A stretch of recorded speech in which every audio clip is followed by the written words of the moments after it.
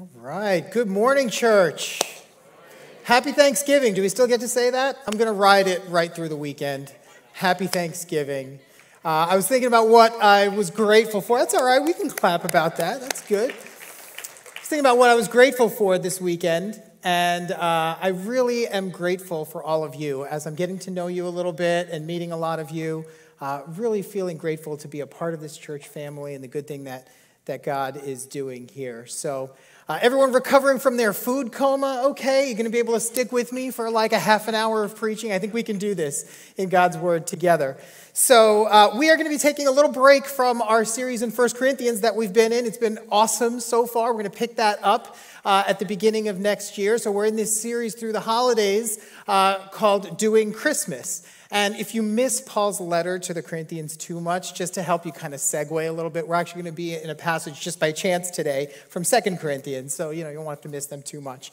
But we're going to be in this Doing Christmas series together. So, as we get into it, let me ask you this. Are there any Seinfeld fans? Anybody watch Seinfeld at all? I got a few hands. Yes, right?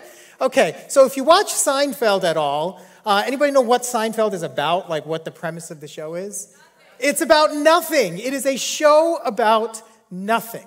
So within the show, Seinfeld, there's this plot line where they try to develop this sitcom, and they're like, hey, let's make this show about nothing. Everybody's making a show about something. Let's make a show about nothing. It really is about nothing. It follows this group of 4 friends, around through like the everyday kind of happenings of their life. You sort of get to know them a little bit. You start to realize that they are just horrible, horrible people. So what happens at the very end, spoiler alert, for the series finale, and the series finale was like in 1998, so if you didn't see it at this point, I mean, it's a spoiler. So what happens in the final episode is this group of friends watches this guy get mugged, and they don't do anything about it, and they accidentally violate this thing called the Good Samaritan Law, biblical reference, and they end up being in a trial in a courtroom, and they trot out all of the people throughout the entire series that witnessed how these 4 friends live, what they're about, how selfish they are, and how self-absorbed they are. And it's hilarious. It's very funny. Those of you who are fans know what I'm talking about. The thing is, you can tell a lot about a person from how they live their lives and how it is that they spend their time and their resources, how it is they spend the money that's in their pockets and the energy and the emotion. In my law practice, when we have someone who has experienced some kind of a catastrophic injury and we want to show a jury what their life is like, we literally make something called a day in the life video.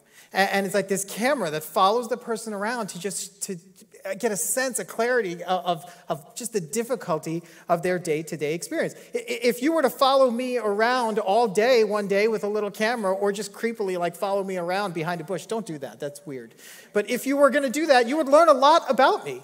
You'd learn a lot about me based on how I spend my time, how I spend my money, how I spend my energy and emotion. And as we enter this Christmas season, we often start to rethink how it is that we spend our resources, how it is that we spend our time, because this Christmas season is a season of generosity, right? And we tend to sort of spend our resources a little bit differently than we do in other times of the year. Let me grab this little clicker thing right here.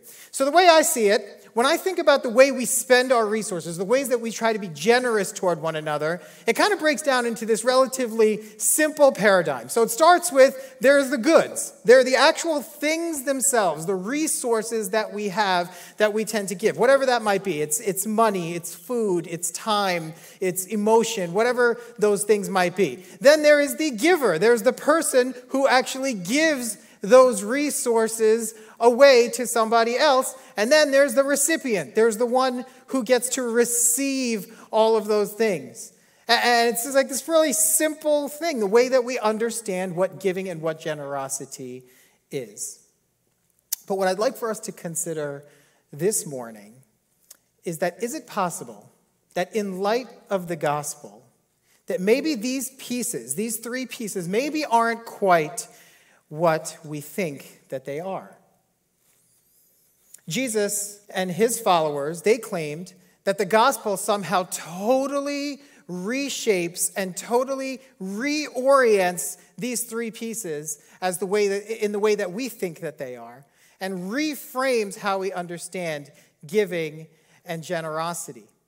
And we're going to take a look at this passage in 2 Corinthians chapter 8. And it was written just a couple of years after 1 Corinthians that we've been studying that, like I said, we're going to go back to in the new year. So, a little side note. I have a professor that would always say that, when you jump into the middle of a letter like this is Paul writing a letter to the Corinthian church. And when you jump into a letter like this, especially kind of like in the middle, like we're going to, you get this sense that it's kind of like when you're sitting with a friend or you're in the car with a friend and their phone rings and they pick up the phone and they start talking a little bit and you hear half the conversation.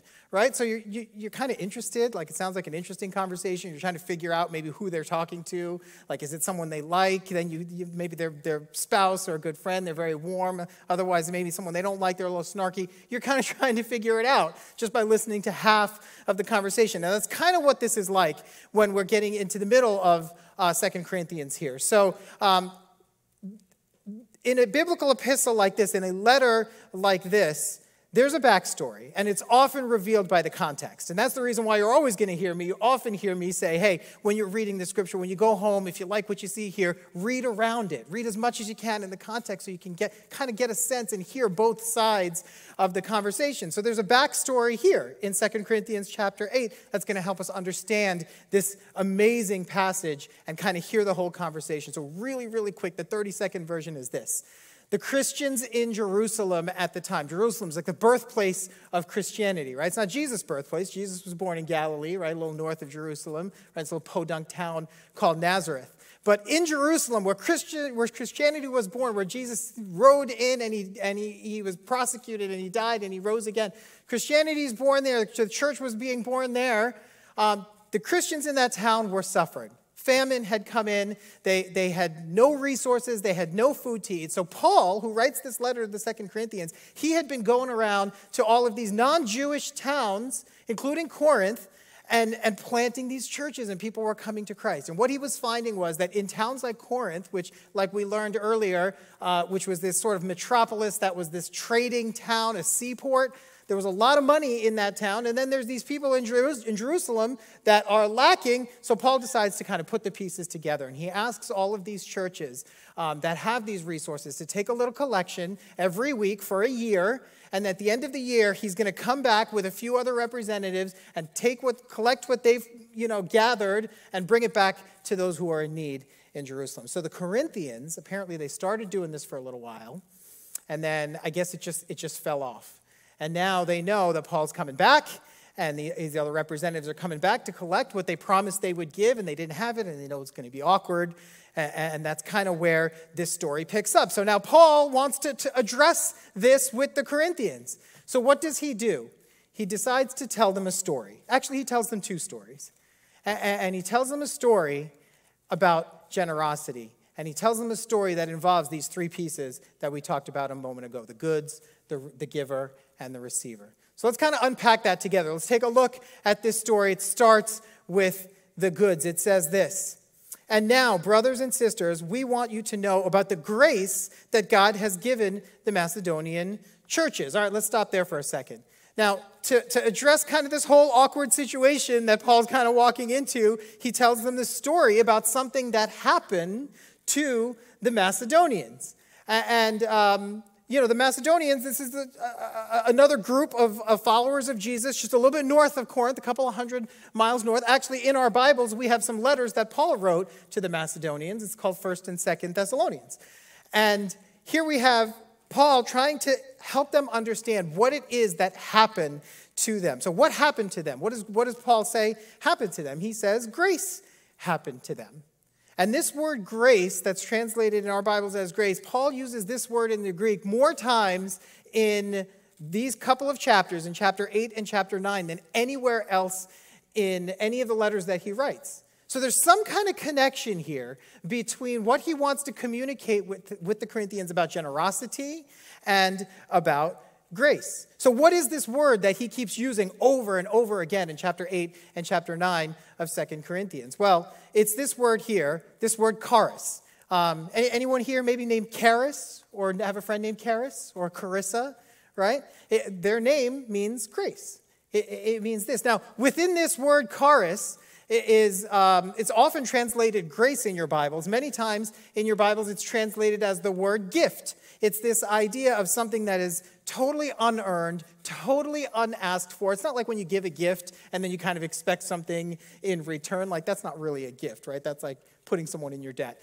This is more like a true gift that you give to someone else. Totally unearned, totally unmerited, and you give it to them out of your kindness and generosity. Also woven into this word is a concept that, maybe some of us experienced this at the Thanksgiving table. Anybody have any like awkward conversations come up? Like a little, I don't know, Grandpa Joe, shares an opinion that causes a disagreement at the table and everyone starts talking. If you didn't, that is good. You did the right thing. You're supposed to let that go and just like take another mouthful of stuffing. So when that happens though, and someone wrongs you in some way, and you extend to them kindness instead of vengeance, you extend to them kindness instead of recompense, which you're entitled to do when someone has wronged you in some way. When you do that, you are extending to them, in Paul's language, charis. So forgiveness is the word that we use in English that is also included in this concept of charis. The other word that's often used with this word charis is the idea of generosity, right? This notion that when I give of my stuff for the well-being of another, even if it costs me something, that's charis. All right, so Paul is telling this story about the charis that happened to the Macedonians. He says, there's our three words: gift, forgiveness, generosity. See, I got lazy with the clicker over here. In the midst of a very severe trial, their overflowing joy, their extreme poverty welled up in rich generosity. For I testify that they gave as much as they were able. No. They gave even beyond their ability. Okay, so let's take a look here. What are the goods that the Macedonians have here? We see here that they are in severe trial.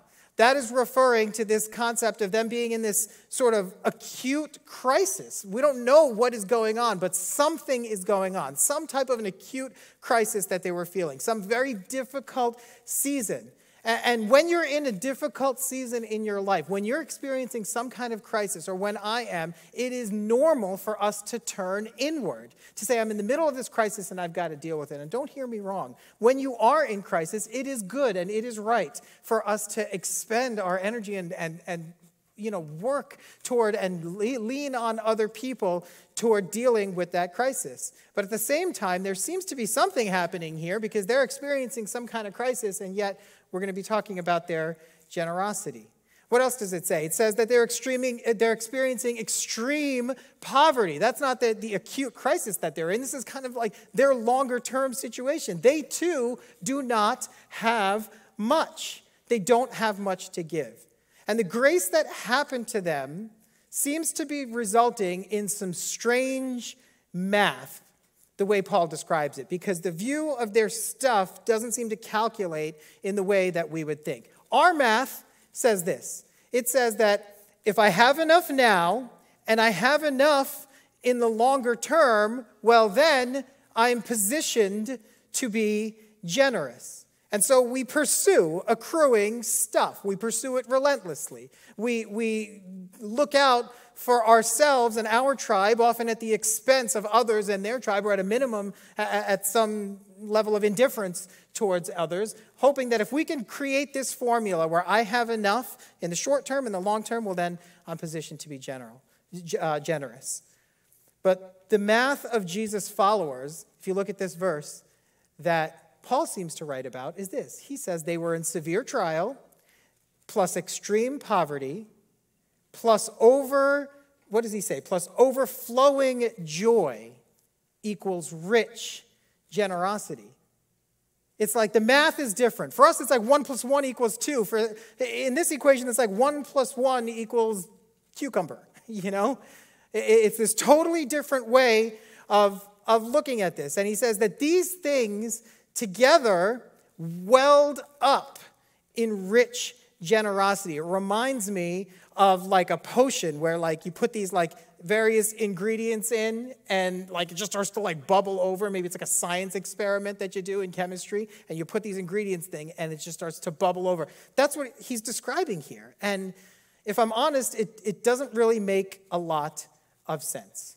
And so something about the chorus that has happened to them is causing them to see their stuff, to see the goods a little bit differently. And so the story goes on. The Macedonians, in their severe trial and extreme poverty, gave as much as they were able and even beyond their ability. And Paul is not looking to shame the Corinthians here. He's telling them a story about something that happened to the Macedonians. So how is it that this math adds up?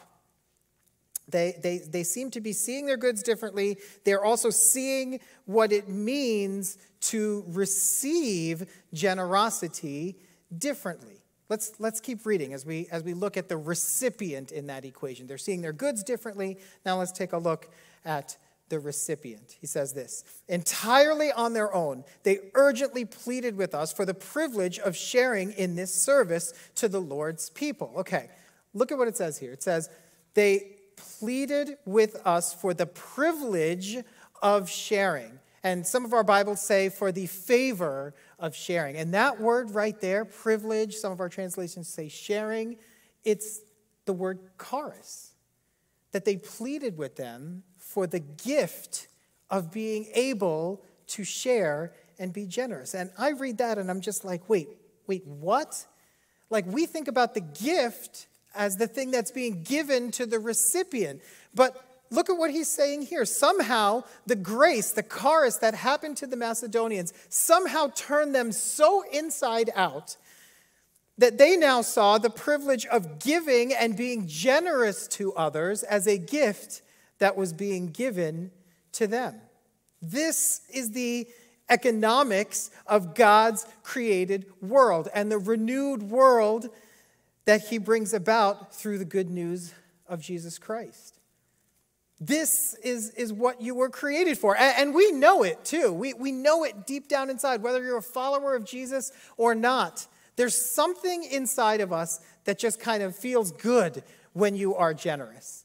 Any Friends fans over here? It's Sitcom Sunday here at Beacon. Any Friends fans? Anyone watch show Friends? All right, here, check out this scene. What are you talking about? Well, yeah, it was a really nice thing and all, but it made you feel really good, right? Yeah, so? Well, it made you feel good, so that makes it selfish. Look, there's no unselfish good deeds, sorry. Yes, there are. There are totally good deeds that are selfless. Well, may I ask for one example? Yeah, it's, there's... No, you may not.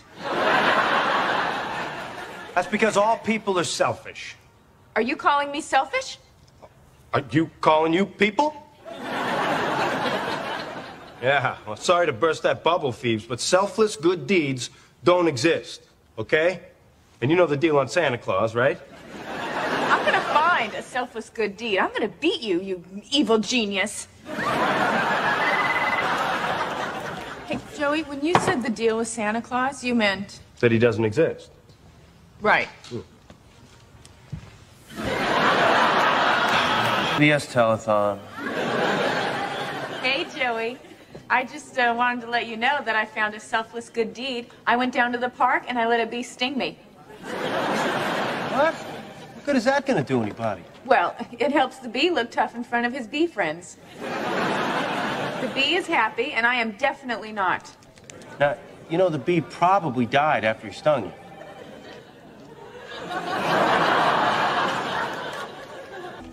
PBS Telethon. Hi, Joey. Hey, Phoebes. I would like to make a pledge. I would like to donate $200. $200? You sure, Phoebes? I mean, after what Sesame Street did to you? Well, by supporting them, I'm doing a good thing, but I'm not happy about it. So, there, a selfless good deed. All right, and you don't feel a little good about donating the money?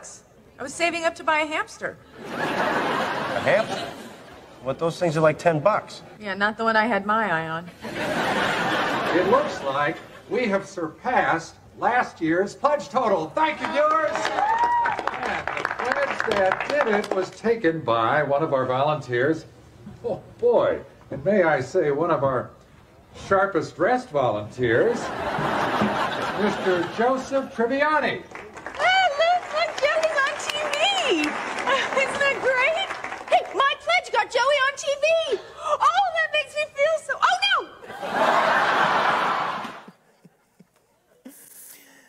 no! It's funny. Listen, Phoebe in that whole episode is going around trying to find something that doesn't, giving in some way that doesn't make her feel good, but she can't find it. And the reason is because she's onto something. We do feel good when we are generous because generosity is at the essence of the one who created us, in whose image every person in this room is made. And an open-handedness before God, surrender before him, allows us to experience his charis, his gift, his grace, and rearranges the pieces such that giving and being generous toward others is in fact a gift that is being received. And that's what Phoebe was experiencing every time she tried. And that's what he goes on to say with the Macedonians here. He says, they exceeded our expectations. They gave themselves first to the Lord and then by the will of God also to us. They were surrendering themselves, allowing themselves to be open-handed before God. And it was reorienting and reshifting and rearranging everything that they thought they understood about generosity. Something about giving themselves over to this good thing that God is doing in their lives changed everything. And so he goes on and he says, so we urged Titus, just as he had earlier made a beginning to bring to completion the act of grace on your part. This was that thing where they were going around and collecting what everyone had gathered to give to these Christians in Jerusalem in need. So he says, but since you excel in everything, in faith, in speech, in knowledge, in complete earnestness, and in the love we have kindled in you, see that you also excel in this grace of giving. I am not commanding you, but I want to test the sincerity of your love by comparing it with the earnestness of others. This was like super convicting when I was reading this, friends. Think about what he's saying here. He's saying, this is so true. This is why I love being a part of the good thing that God is doing here at Beacon, because here we are as a church family. We're growing together in these really amazing things, growing in faith, growing in the ability to speak about our faith, growing in speech, he says, growing in an understanding of God's word, growing in authenticity of love. And what Paul is getting at is, as you grow in these things, let there not be a disconnect between the growth in all of these things and growth in this gift, in the charis of giving and of being generous. And so it's kind of like reshifting the way that we see everything. So the diagram here is obviously not what we think it is. The giver, it seems to be the recipient. Because what Paul's talking about here is he's saying that, well, when we give, it is in fact a gift that we are receiving. The gift of being able to be generous. Well, if that's the case, then where is the giver? Who is the giver in this little picture? Well, let's take a look at what Paul says next. And if there's a portion of this passage that is worth committing to memory, or something that I think we're going to find ourselves coming back to over and over again throughout the course of this series, it's this in verse 9. Look at what he says. He says, "For you know the grace of our Lord Jesus Christ, that though he was rich, yet for your sake he became poor, so that you through his poverty might become rich." So do you see what he's doing here? He's telling another story. He's telling a second story. What story is he telling this time? He's telling the story of the good news about Jesus, and he's doing it through a money metaphor, a giving metaphor. And look at what it is that he's saying here. He says, you know the charis, the grace of our Lord Jesus Christ. You've experienced it firsthand yourself. And he tells this second story. He tells this story about how God has given humanity the ability to do so much, the ability to innovate and to think and to feel and to be present for one another, and to cultivate and partner with him and to cultivate God's good world. And we take the resources that we've been given, and rather than spending it on one another and living in that economy, that math equation that is gospel math that we looked at, instead, we add it up for ourselves and we work on kind of accumulating and accruing as much stuff for ourselves as possible, seeking out the well-being of myself and my tribe at the expense of another. And the result is the world that we live in, right? One marked by greed and selfishness. And yet Jesus comes and he steps into that place. He steps into that story.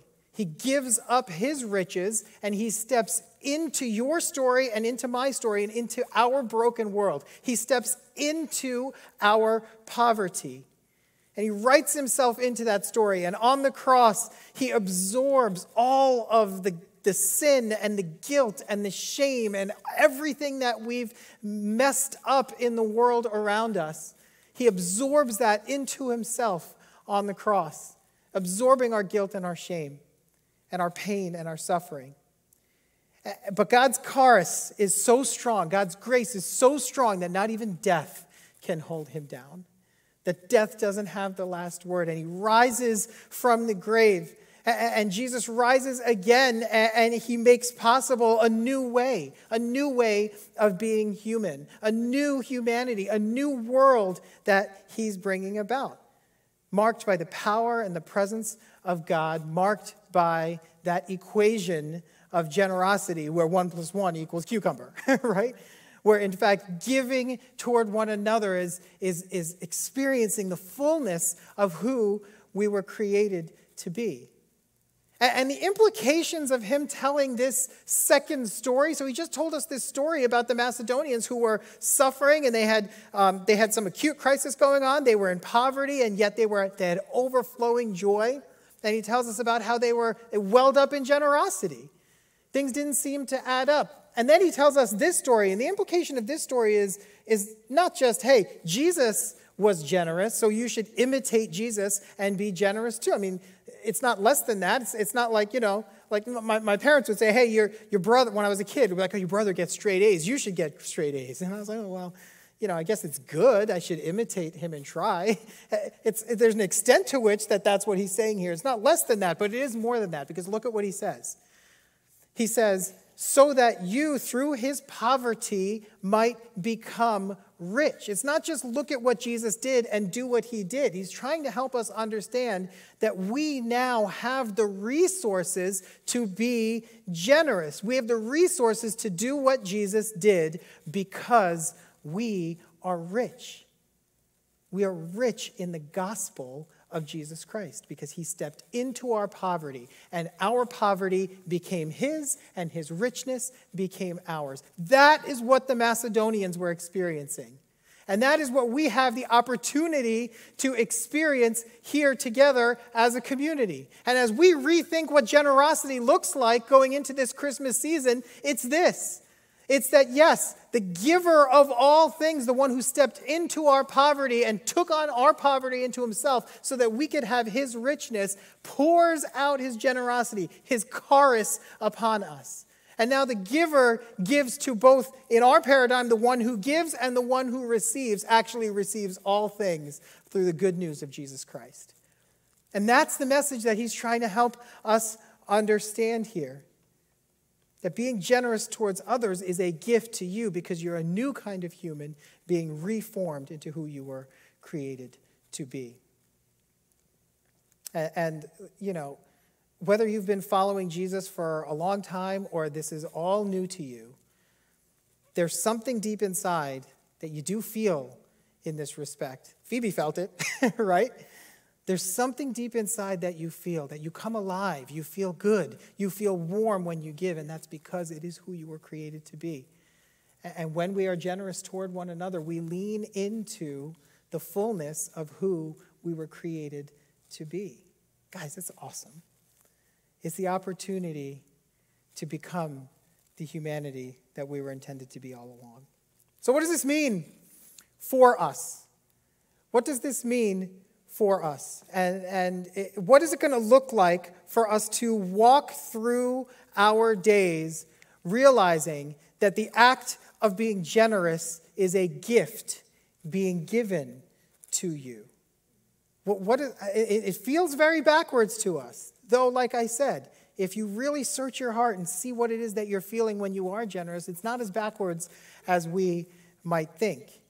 So what does this look like in our lives? Well, I couldn't help but think about how there's perhaps the most obvious one, the ways in which we handle our finances. And it's not so much about the amount of money that we give away, because you look at the Macedonians and it wasn't about the amount of money. Paul wasn't telling them the story about the Macedonians, say, hey, look how much they're giving, you should give the same amount. He's telling them a story about what happened to them. And what is it going to look like for us to have a posture of the heart that is generous, that seeks out the gift of being generous with our financial resources? What is it going to look like for us to offer our expertise? I've gotten to meet so many of you, and I'm looking forward to meeting so many more of you. And there is so much skill and expertise in this room.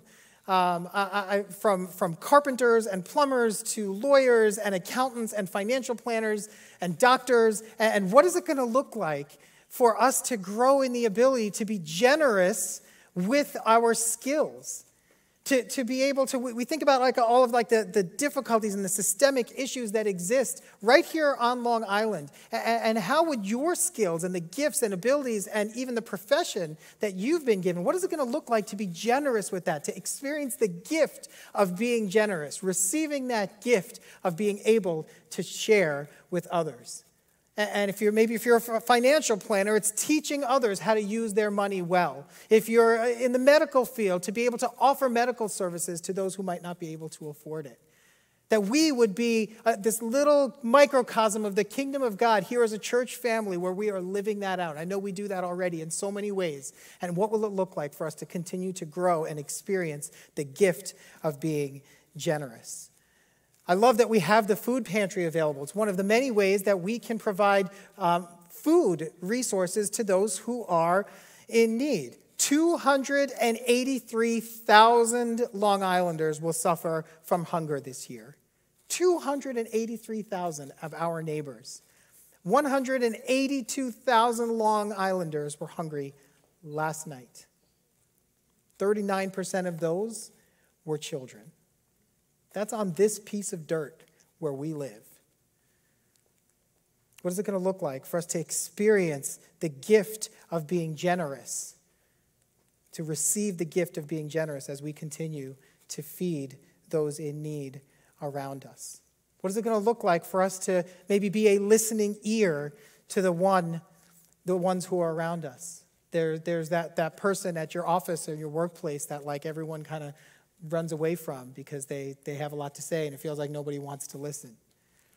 And you would be surprised. I have experienced firsthand what, like, when you engage and you sit and you look them in the face and you look them in the eye and you create the space for them to tell you their story, how they open up and you start to get a sense of what it is that is in their heart. What is it going to look like for us to be generous with our emotion, generous with the resource of the richness that the gospel has put inside of each one of us? And what is it going to look like for us to be generous with our homes? I did a study a while back looking at the meals that Jesus had with people. Don't ever underestimate the power of your dinner table. Jesus was constantly having meals with people. He goes up to Zacchaeus and he says, hey, I'm coming over to your house, because something happens when a house is opened up and people go inside of it together and share a meal together. What is it going to look like for us to experience and receive the gift of being generous with our homes? Paul's not commanding them to be generous. He's not saying muster up the strength to be more generous. He just tells them a story, and he says, let the Spirit of God work in you to flesh that out in your context. So friends, may God help us to receive the gift of being generous with open arms, because as we do, we become more of the people we were created to be. We bring about God's renewed world on earth as it is in heaven.